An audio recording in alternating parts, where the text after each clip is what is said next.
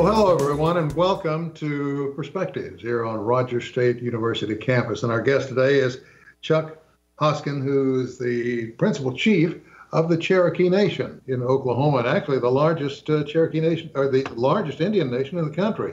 Chief, good to have you, my friend. Sam, it is good to be on with you.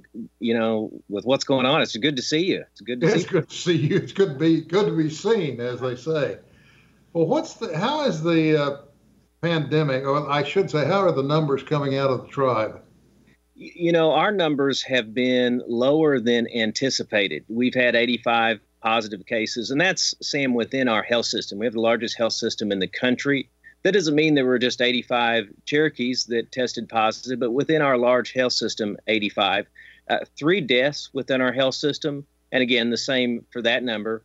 We know the first Oklahoman that passed away was actually Mr. Merle Dry from Tulsa.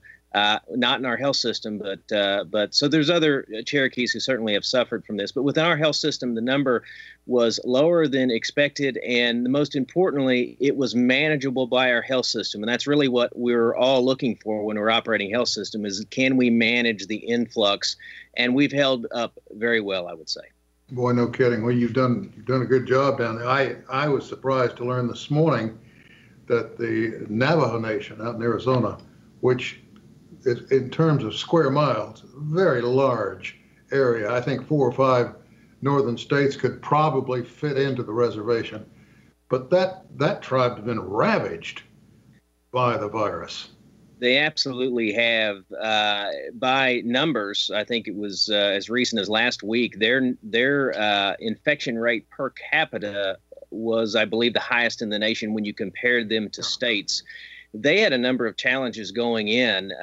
That reservation, as you say, very large in terms of land mass, also a large population.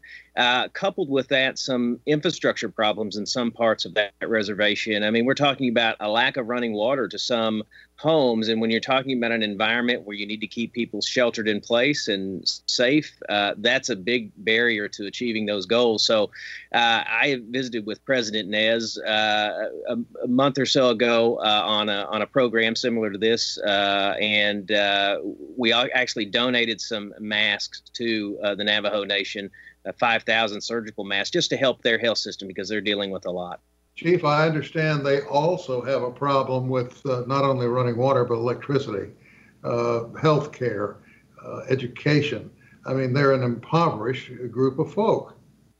They are. And, you know, that's a conversation we could spend even a whole show on. And frankly, people in this country need to know that. And I hope that what's come out of this is a better understanding, a deeper understanding of what some parts of Indian country are up against. We're very blessed at the Cherokee Nation and other Indian nations within the state in terms of our resources, natural resources, the business investments that we're able to make.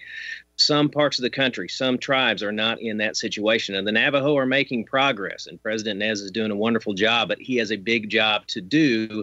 And I think people in this country, people in the Congress, people in the executive branch need to know what's going on, and they need to focus in on helping Indian country, not only during a COVID-19 type pandemic response, but frankly, a broader policy to help tribes like the Navajo that really should not be up against these kind of barriers. This is going to sound like a simplistic offer, and I don't mean for it to, but there are going to be folks that will hear what you and I are talking about, and they're going to want to help. Mm-hmm. Is there a way to do it? Even if you're non-Indian, what can they do?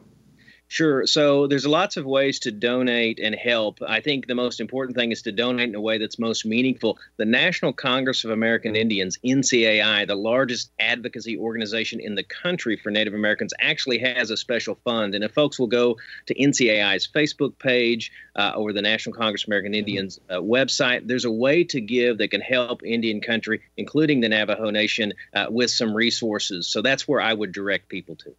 So it'd probably be the strongest and the simplest way to do it. Yes. Well, I'll tell you what, I'm going to take a break a little bit early because when we come back, I want to talk with you about this mess going on with the governor's office and the courts and all this business. Well, you know where I'm going with this. So why don't you just sit tight and we'll come back and have more right after this.